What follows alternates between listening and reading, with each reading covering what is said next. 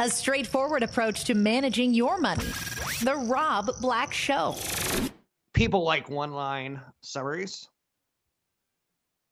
So let's start with a one-line summary. Positive bias before the Fed meeting today. Tells you that the market's on the nervous side, anxious. Looking to the Fed to calm it down. That's the one-line summary to start. Now let's get into some of the details, shall we? Look at the calendar, and you can see the year is winding down quickly. September 22. Before you know it, it's going to be Thanksgiving. Then you're going to bat an eye, and it's going to be Christmas, and it's going to be a new year. And we're going to start this whole game all over again. It's been a good year. It's been a very, very good year. Taking a look at some of the stories from yesterday and today and see how they blend together to tell us where we may be going. Stocks ended up mostly level yesterday. Remember how we started the day off positive, then we went negative, and then we kind of went positive? Well, when all shook out, it wasn't that bad of a day. Showing that there's an impending nervousness about Evergrande collapsing. Not yet totally infecting the market with financial crisis fears. Uber shares went into a surge pricing mode after the company hiked its outlook and said it could be profitable on an adjusted EBITDA, earnings before interest, tax, depreciation, amortization, which is basically just a made-up way of saying we're still losing a lot of money, but if we didn't have to do all those things, we would have made some money. I hate that. I hate that way of reporting. It does not feel right. But it's okay. White House is dealing with Congress, and Congress is dealing with party lines, and party lines are saying, do we fund the government or not fund the government for the next couple of months? Do we suspend the debt ceiling? Do we not? The GOP is playing hardball with the Democrats' attempt to push through an aggressive budget that favors their agenda. The music industry's rebirth reached a crescendo yesterday when Universal Music, the world's biggest music company, went public in Amsterdam. Its first day of trading was pristine. You're talking about Lady Gaga, Taylor Swift, leaping nearly 40% to give the company a market value of $55 billion. The music industry left for dead in the 2000s as we stopped buying CDs and we started downloading files from LimeWire and any sort of peer-to-peer connection that we can get our hands on to our iPods. Music sales fell 56%. But then the music industry turtled up and went into preservation mode and streaming mode and tried to embrace digital.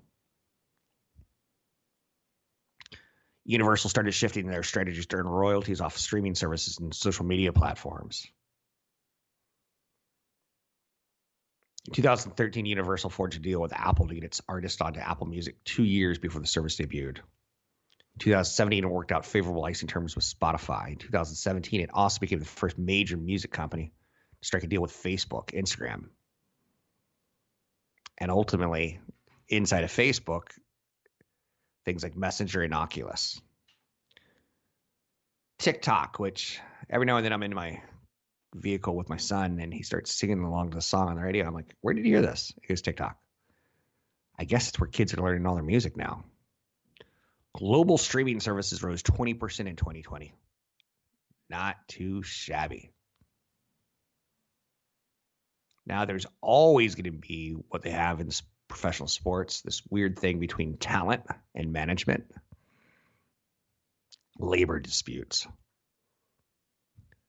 So every couple of years, you're going to see talent say, we want a bigger piece of the streaming pie. And every couple of years, you're going to see management say, no, we want a bigger piece of the pie. So that's kind of out there and looming. But interesting that the death of music, not so dead after all. The Apple Watch Series 7 is coming later this fall. When we saw the update, we were like, not that impressive. But what was weird about it was from Apple, a lot of their products are going to be stuttered this year, in large part due to the supply chain disruption in semiconductors and due to the supply chain disruptions due to ports getting backed up. Big moves in tech. Tech companies are seeing major executive shakeups right now.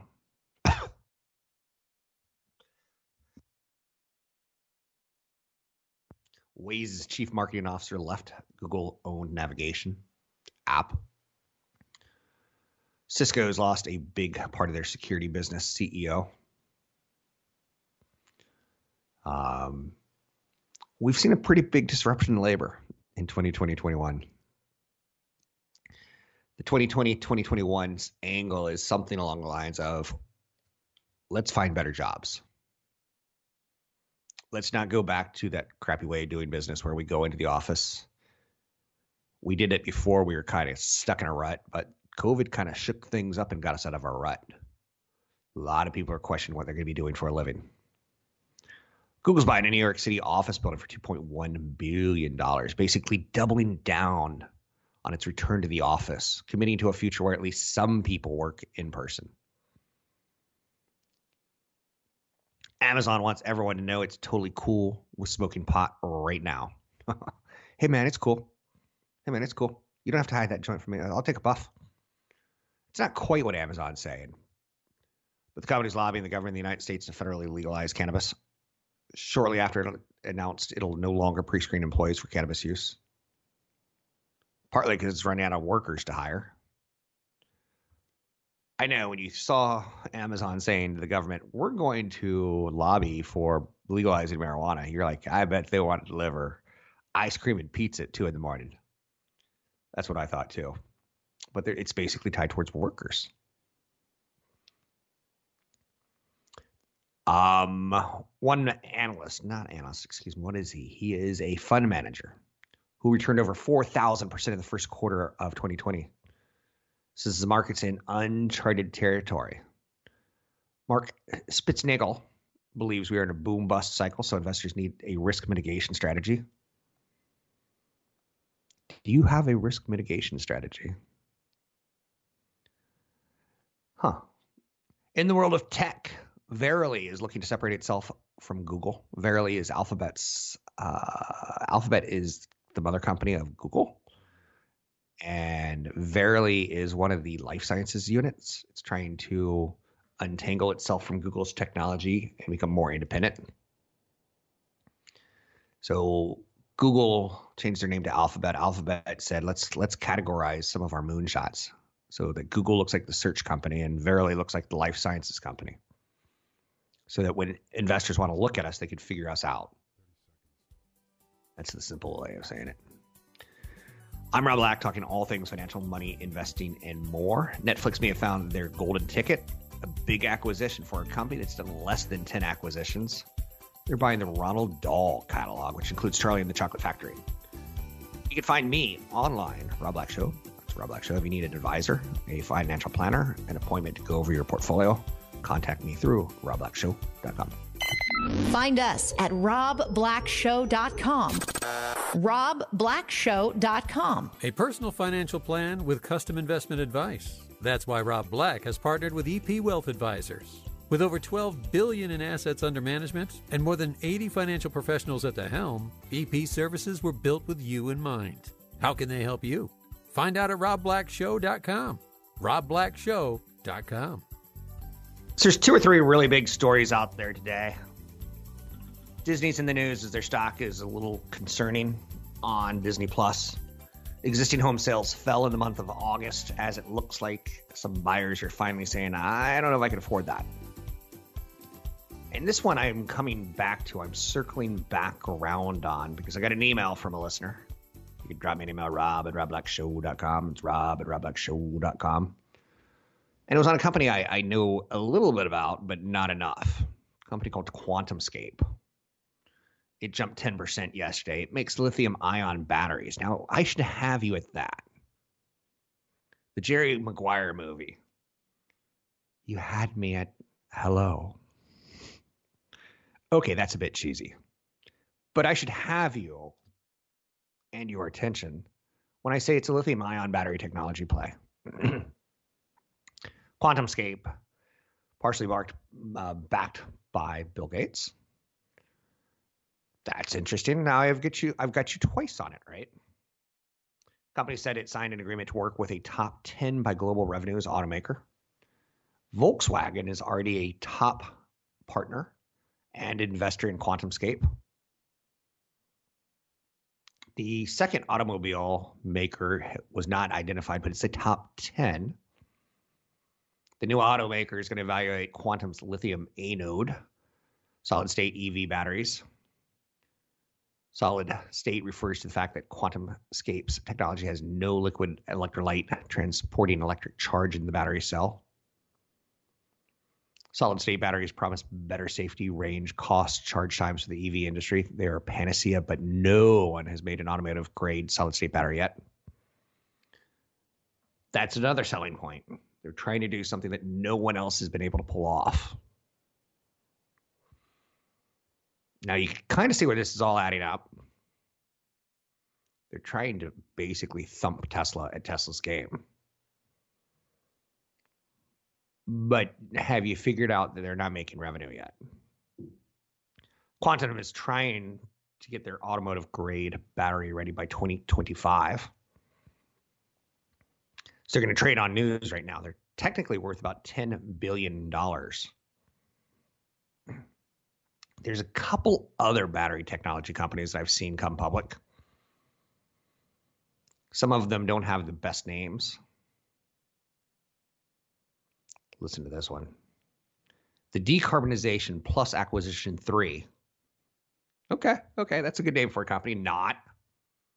That company's valued at about $2 billion. There's Ivanhoe Capital Acquisitions, which they're going after battery companies, technologies, and patents. They're valued at about $3.3 billion. And it's really tough to value companies that don't have revenue. But they have this big opportunity with global automotive suppliers. So QuantumScape in the news. For the record, they're down 70% from their all-time high, down 13% in the last 3 months. But yesterday they had a big day on announcing another partner. I would kind of refer to this as a hyper-growth company. You don't have to have earnings as long as you've got proof of concept and you're starting to ramp some revenues. They're even before the ramping of revenues. Big story right now, existing home sales cooled down in the final month of summer, fell 2%, 5.88 million units. July sales were revised slightly upward to 6 million units. The results exceeded analyst expectations of a 1.7% decline. Housing sector is settling down, so says Lawrence Young, chief economist at NAR, the National Association of Realtors. He did say, don't forget, there was a surge in activity last year when COVID-19 lockdowns lifted, and that was a bit of an anomaly, and we feel like maybe that's behind us now. Listen to this, though. Year-to-date home sales are up 16% from the same period a year ago, and up 12% from the same period in 2019. Sales activity is still above pre-pandemic levels, telling you that there is a shifting in America. This doesn't make a lot of sense what I'm about to say out loud, but it feels like home sales are trying to return to some sort of normal equilibrium. But the highs will become lower highs, and the lowest of lows will become tighter lows. Total housing inventory, or homes for sale, down 1.5% from July supply and down 13.4% from a year ago. Tight inventory. But sales activity a little bit on the dry side. First-time home buyers represent just 29% of sales in the month, the lowest level since January 2019. It is still a very, very major challenge for first-time home buyers to secure a home. Disney stock fell on the news that the CEO warning, Will Robinson, warning of slower growth for Disney Plus. They're going to reinstate their dividend. but not anytime soon, distant future. That sucks. Let me explain that real quick why it sucks. I own shares of Disney. There's a lot of widows and orphans and such people who own shares of Disney. And the nice thing about Disney is you get paid for owning it. You get a dividend. Every 90 days, the dividend man cometh. And you're like stoked. You're like, okay, if I own 100 shares and it's going to pay me 2%, I'm going to get $2 this year. So every 90 days, you're like, I'm going to get 50 cents and 50 more cents. And then if you own thousands of shares, you can see how it starts to add up. And when a company like Disney suspends their dividend because COVID shuts down their parks worldwide, they have to like save some cash. They're used to cash coming in. And when they build the Star Wars Cantina and the future worlds that they continue to build at their theme parks, that costs money, and they borrow money to do the construction and make it look pretty and make sure their facilities are good and healthy and ready to go for park visitors. When there's no park visitors, they've still borrowed that money and built these designs, attractions. So they had to stop their dividend for a bit. And they said, we're going to hold off on reinstating that just a little bit longer. So Disney Plus is really trying to focus on storytelling. They really don't want to be like a Netflix where they're just churning out a lot. They want to turn out a lot that has critical reviews for its writing.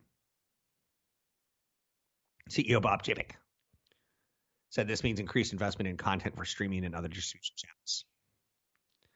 It means expanding to new markets, which cost money, and upgrading the experience in Disney's theme parks across the globe. Chapek warned that the Delta variant-fueled wave of COVID-19 is impacting movie and television production and will delay releases in the coming months. So some pretty negative numbers there, some pretty negative things to chew on. The pandemic-related suspension of the Indian Premier League cricket season last spring also means less sports content on Disney streaming services in India.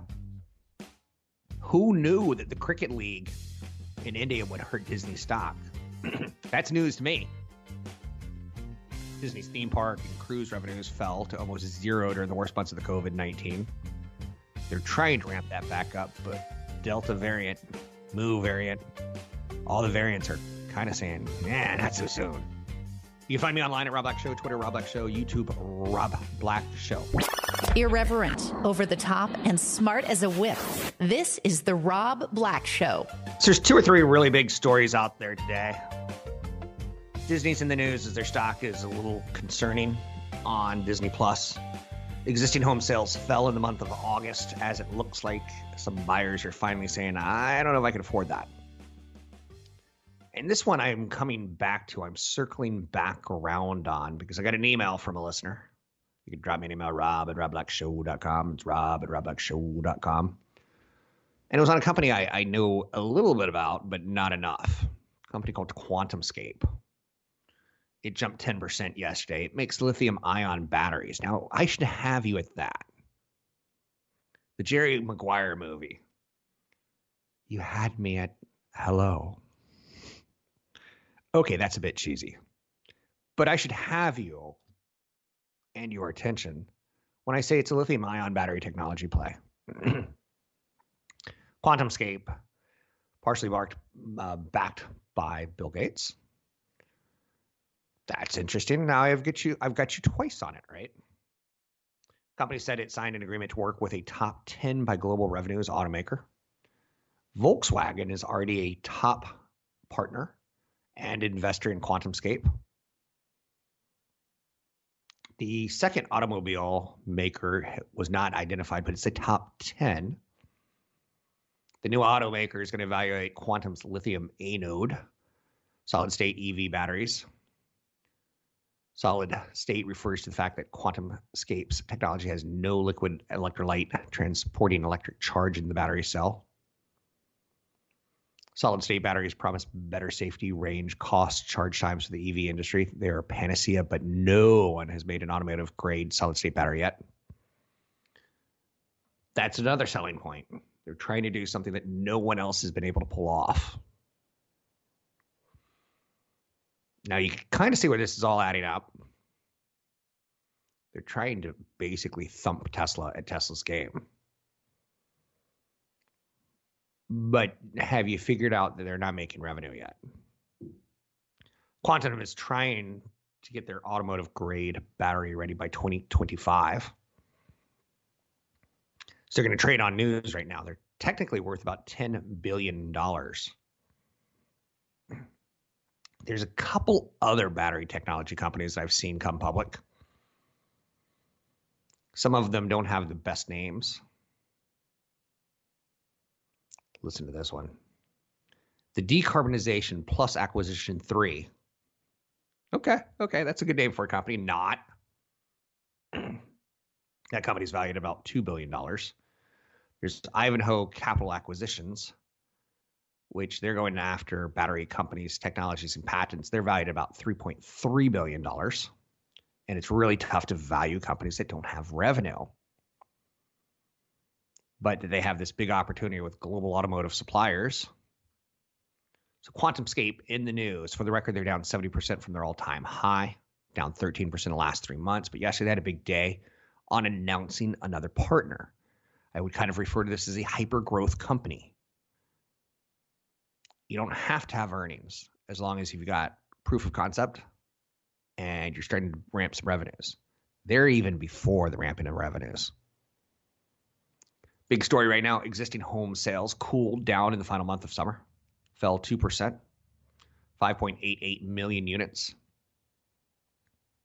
July sales were revised slightly upward to 6 million units. The results exceeded analyst expectations of a 1.7% decline. Housing sector is settling down, so says Lawrence Young, chief economist at NAR, the National Association of Realtors.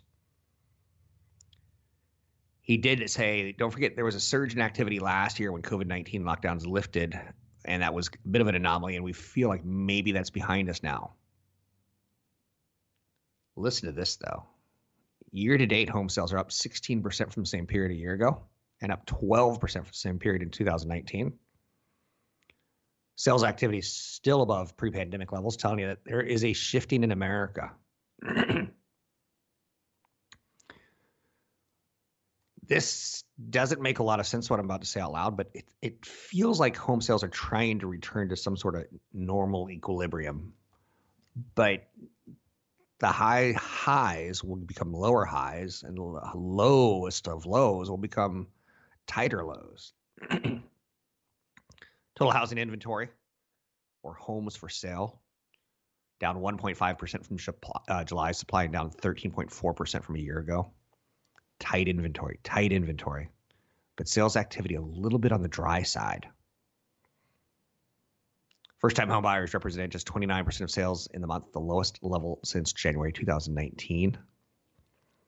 It is still a very, very major challenge for first-time home buyers to secure a home. Disney stock fell on the news that the CEO warning, Will Robinson, warning of slower growth for Disney Plus. They're going to reinstate their dividend, but not anytime soon, distant future. That sucks. Let me explain that real quick, why it sucks. I own shares of Disney. There's a lot of widows and orphans and such people who own shares of Disney. And the nice thing about Disney is you get paid for owning it. You get a dividend. Every 90 days, the dividend man cometh. And you're like stoked. You're like, okay, if I own 100 shares and it's going to pay me 2%, I'm going to get $2 this year. So every 90 days, you're like, I'm going to get 50 cents and 50 more cents. And then if you own thousands of shares, you can see how it starts to add up. And when a company like Disney suspends their dividend because COVID shuts down their parks worldwide, they have to save some cash. They're used to cash coming in. And when they build the Star Wars Cantina and the future worlds that they continue to build at their theme parks, that costs money, and they borrow money to do the construction and make it look pretty and make sure their facilities are good and healthy and ready to go for park visitors. When there's no park visitors, they've still borrowed that money and built these designs, attractions. So they had to stop their dividend for a bit. And they said, we're going to hold off on reinstating that just a little bit longer. So Disney Plus is really trying to focus on storytelling. They really don't want to be like a Netflix where they're just churning out a lot. They want to turn out a lot that has critical reviews for its writing. CEO Bob Chapek said this means increased investment in content for streaming and other distribution channels. It means expanding to new markets, which cost money, and upgrading the experience in Disney's theme parks across the globe. Chapek warned that the Delta variant-fueled wave of COVID-19 is impacting movie and television production and will delay releases in the coming months. So some pretty negative numbers there, some pretty negative things to chew on. The pandemic-related suspension of the Indian Premier League cricket season last spring also means less sports content on Disney streaming services in India. Who knew that the cricket league in India would hurt Disney stock? That's news to me. Disney's theme park and cruise revenues fell to almost zero during the worst months of the COVID-19. They're trying to ramp that back up, but Delta variant, Mu variant, all the variants are kind of saying, nah, not so soon. You can find me online at Rob Black Show, Twitter, Rob Black Show, YouTube, Rob Black Show. Resources to help you manage your money. Visit robblackshow.com. That's robblackshow.com. Invest in what is really important. Rob Black has partnered with EP Wealth Advisors. Are you concerned with financial planning, tax planning, managing your investments, or just planning your retirement? Rob Black has partnered with EP Wealth Advisors. With over $12 billion in assets under management and more than 80 financial professionals at the helm, EP has your financial future in mind. Learn more by visiting robblackshow.com. That's robblackshow.com. So, Disney is in the news, which means bad jokes coming your way. Which Disney princess would make the best judge on The Voice or America's Got Talent? Which Disney princess? Well, of course, Snow White, because she's the fairest of them all. Why should you not give Elsa a balloon? Elsa from Disney. Why should you not give her a balloon? Because she'll let it go, let it go. How cold was it this weekend at Disney World? So cold, you say, that Donald Duck was wearing pants. Ho, ho, ho, ho! Donald Duck was wearing pants.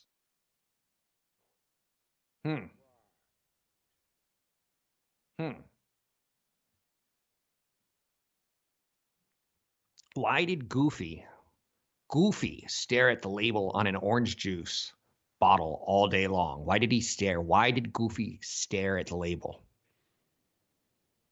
Because the carton said concentrate. Oh, I could do this all day. Now back to your regular scheduled program, Rob Black and Your Money. Disney is in the news today, and they're kind of warning of slower growth due to how the company went into the pandemic, got hyper growth going, and now it's coming out of the pandemic, or the pandemic's hitting another stage, and it's saying there's going to be some slower growth. Whoa. Get along there, little doggy. So Disney's got a new CEO, Bob Chapek, and he's trying to just put his own stamp on the company. Over Eisner.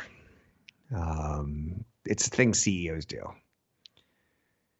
So one of the things that going into the pandemic that they had to do was like really focus on, we're not going to have parks or movie theaters for a while. What do we do? And they said, let's go directly to the consumer. And they did. And they did it in a wonderful kind of way.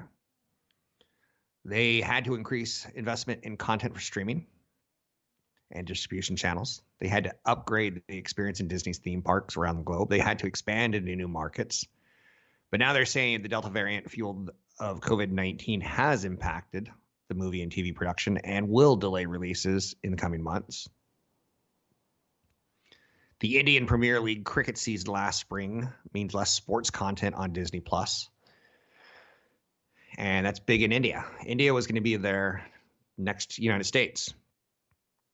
They were going to brag and show the world how great they are because they got the country of India inside watching Disney Plus. They had expected for about 17 million additional Disney Plus subscribers. Now they think it's going to be low single-digit million. Low single-digit is low like 2, 3, 4, 5 million versus 17 million. That is a miss. Just a little outside. I would say that's a lot outside, bud. Like that one went into the seats. Nowhere near the strike zone. Disney continues to see strong park attendance and spending at said parks. They've reinstituted indoor mask requirements and additional health and safety measures haven't been controversial. Reservations and bookings in the period are higher than they were in the prior quarter. So as we've come out of COVID in 2021 in the spring and summer, it's building in numbers at the parks. The shutdown enabled Disney to re-engineer things and build the systems necessary to do exactly that. The backbone of the whole thing is a reservation system, which is magical, as Tim Cook would say, magical. Man, there's a couple acquisitions Apple could have done in the last couple of years, like Disney and or like Netflix. That for all the credit we give Tim Cook, he might have missed some things there. Just my opinion. Disney upgraded what's called Disney Genie, which is a smartphone application launching this fall that allows visitors to manage their daily itinerary at Disney parks, join virtual queues for rides and attractions, and purchase upgrades and extras. It is really insane how much a family of 4 trip to Disney costs. It is insane that we accept this and we don't revolt. But it's also a big tourist attraction worldwide. So when the Biden administration says, hey, you can come to America if you're Eddie Murphy, or you can come to America if you've been vaccinated, that's going to bring some tourists in for Disney. So that's a win there. But the streaming strategy is a long-term strategy. And the short-term, it's not quite right. I didn't know Disney Plus was going to be counting on India for a couple million subscribers, and the Cricket League getting shut down due to COVID